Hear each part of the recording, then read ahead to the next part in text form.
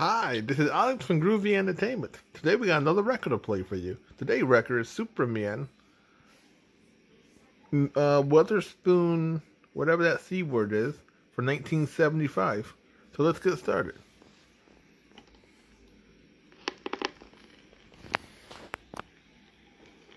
In a crude laboratory in the basement of his home, D. Allison Weatherspoon, a brilliant young biophysicist, has been working on the invention of an alternate energy source to come to the aid of an oil-starved world.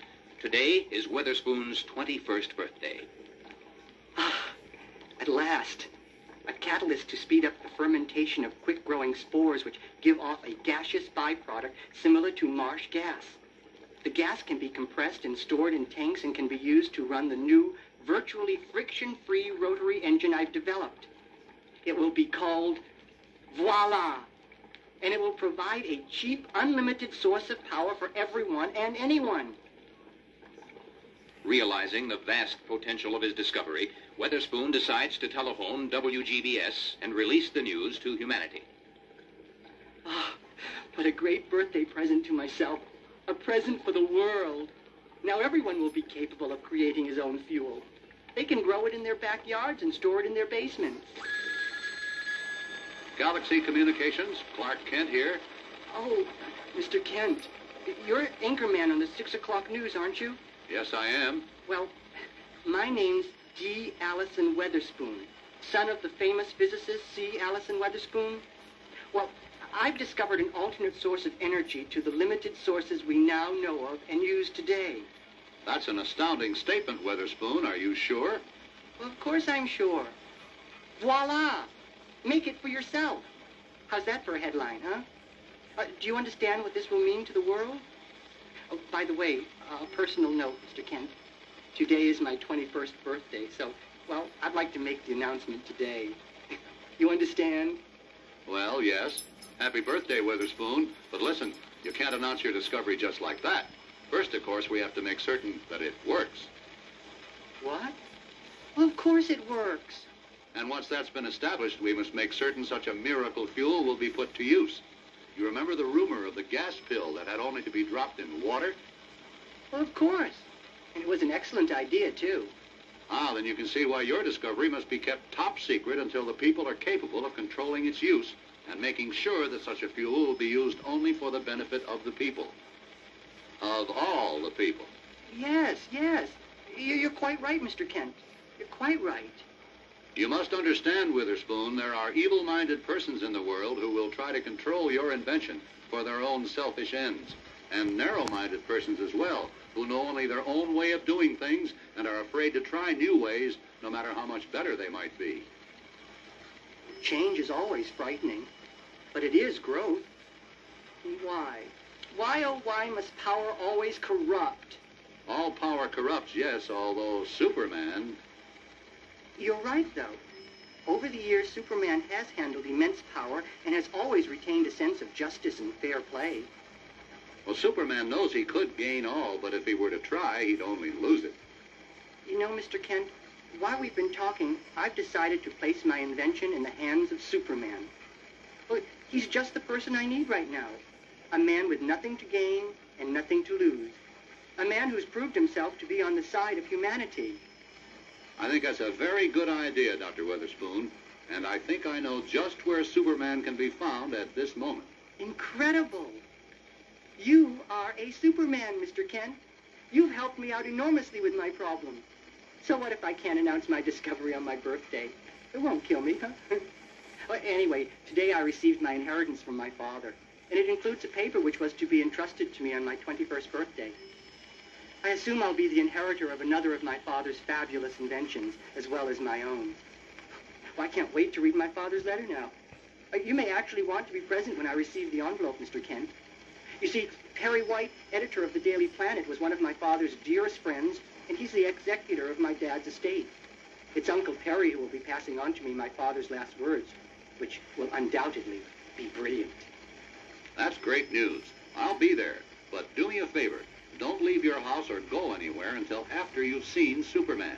Can you promise me that? Well, Mr. Kent, sometimes the worst of times brings out the best in men, as my daddy always used to say. Imagine, A cheap and harmonious fuel with no noxious fumes. Voila! Weatherspoon stands in awe before his simple engine, now fully aware of all its meaning and ramifications. No, Mr. Kent. I won't leave. I won't be picking up Dad's letter until 3 o'clock this afternoon. In the meantime, I'll wait right here for Superman. At the same time, in an abandoned subterranean atomic silo, 80 miles beneath the crust of the Earth, monitoring Allison's conversation with WGBS, the forces of evil, of protective device and self-interest, are gathering every bit of information they can get in an effort to put together a scheme to learn Weatherspoon's secret and thereby gain control of the miraculous fuel by whatever means necessary. Back in Weatherspoon's basement. Now I can understand how Copernicus, Galileo, and Edison must have felt. Well, they were all links in the long chain of men whose Einsteinian minds must have formed the rungs of the ladder of thought that's led me to the great discovery of voila. The bell rings, and Allison flicks on his videotape television alarm system. On the screen appears the familiar red and yellow S of Superman. It's Superman. Wow, Kent sure found him fast. Weatherspoon speaks into the walkie-talkie system he is connected to his doorbell. Superman, I'll be right up. I've been expecting you.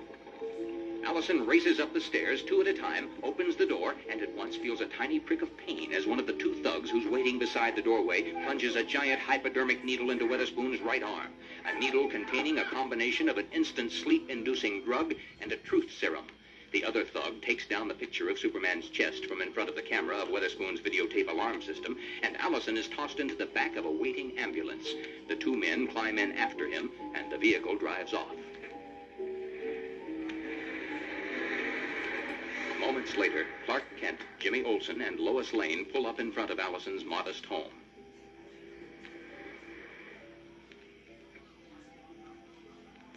Look, that's funny. The door's slightly open. Something strange here.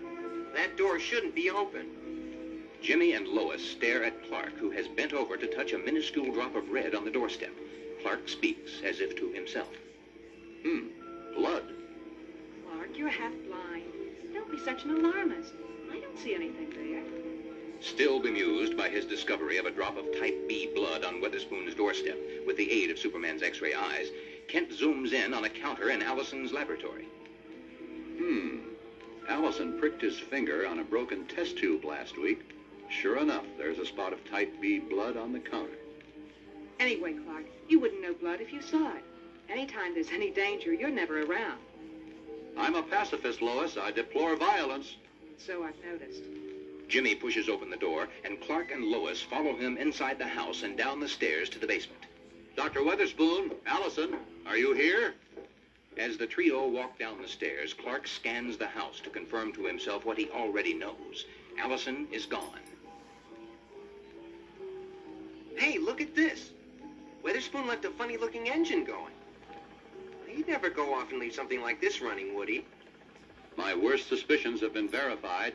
If Allison's secret should become known to the wrong people, entire economic systems could be destroyed. An immediate empire could be built, and once again, mankind's the loser. This is a job for Superman. Jimmy, Lois, I just remembered I must... does anyone have an aspirin? Uh-oh. Looks like trouble. Clark's splitting, and every time Clark leaves, have you noticed, Lois? There's trouble. As Clark runs back up the basement stairs and outside, Clark, where are you going? Clark spots a taxi and hails it. I'm going back to the office in case Weatherspoon calls in. You 2 take the Galaxy limo and drive around the neighborhood and see if you can find him. Check with the neighbors. Maybe they know where he's gone off to.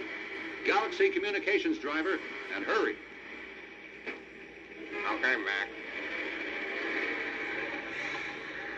As the taxi pulls up in front of the Galaxy building in the shelter of the cab and faster than any human eye can see, Kent leaves a $1 bill on the seat of the cab, changes into his natural role as Superman, and is flying through the sky above Metropolis on his way back to Weatherspoon's to pick up the trail of the missing scientist before the taxi driver can turn around to tell his passenger how much he owes him.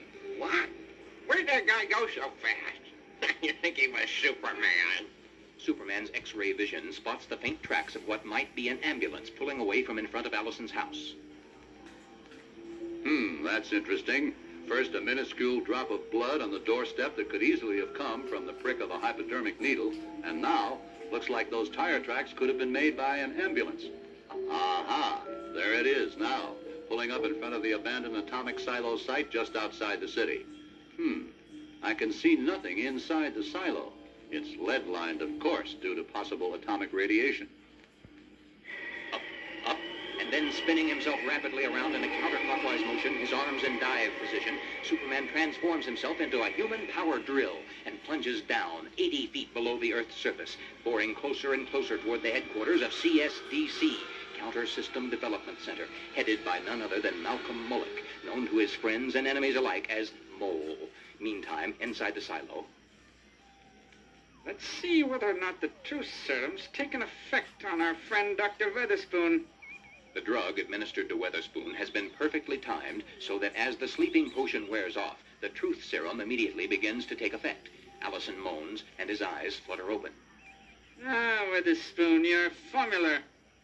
But Weatherspoon's psychological resistance to the truth serum is so strong that his whole body has gone rigid, as if he were paralyzed, and he can't even open his mouth to speak, even though, under the influence of the serum, he'd be more than willing to tell the truth to the Mole if he could. Mole, just about to grab Weatherspoon and shake him until he talks, steps back as Superman bursts through the lead side of the silo, throws his indestructible cape about the three men like they were three leftover Brussels sprouts about to be wrapped up in saran wrap and put in the refrigerator to keep.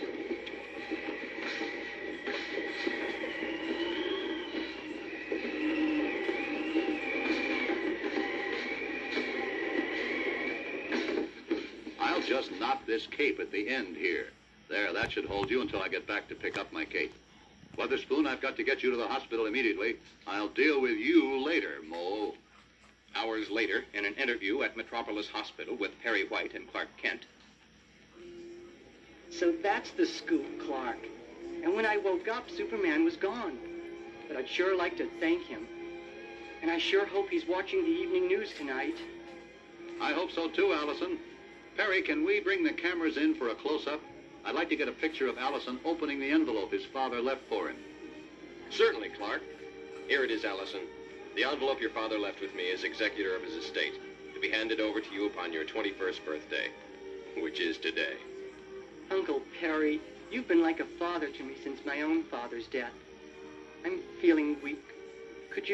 Would you please read me what it says? Of course, Allison.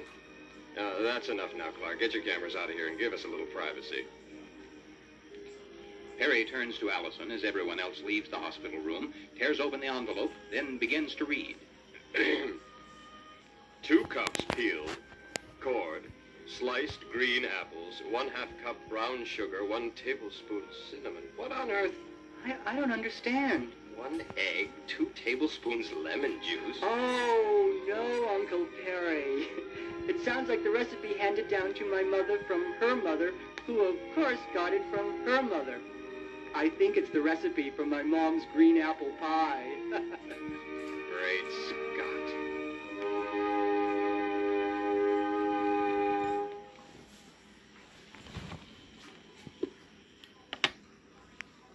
So that was Superman. Weatherspoon, whatever that C word says, from 1975. So please like, subscribe, share, and comment, and have a groovy day. We'll have another video coming out real soon.